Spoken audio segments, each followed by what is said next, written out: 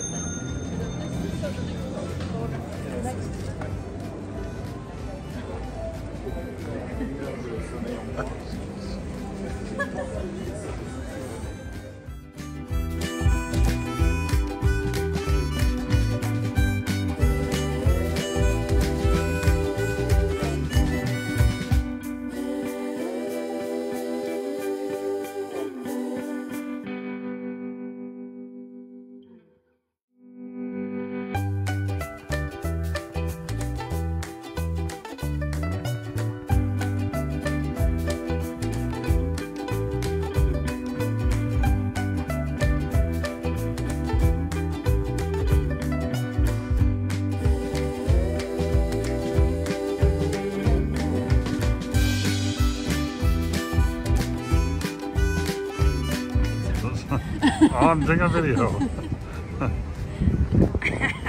I'll rehearse herself and I'm laughing at her. Oh, That's Notre Dame.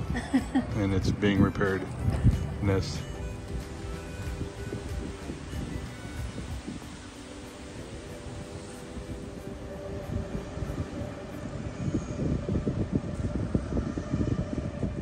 Good afternoon, good evening.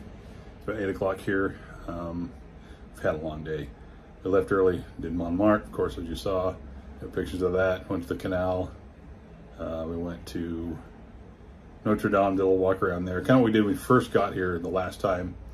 Kind of recreated that little path, found the same couple of places. Notre Dame's coming along. I don't know if it's going to be done in 2 years for the Olympics, but it looks impressive. A lot of work being done on that. It's 8 o'clock at night. We're done. Called it a night because feet are tired. We clocked almost 15 miles a day, 33,000 steps roughly. Pretty sure we couldn't make it any further. You tell the camera's still shaking. And apparently the number 37 saga still goes on. I came back tonight, tried to say 37 again. I did it today at lunch, Charlie messed it up. When we came back tonight, the guy looked and just laughed and said, oh, 37, and threw me the keys. So I'm doing well. It's great. Anyway, that's it. I'll load the video up and you guys have a good night. We'll see you later.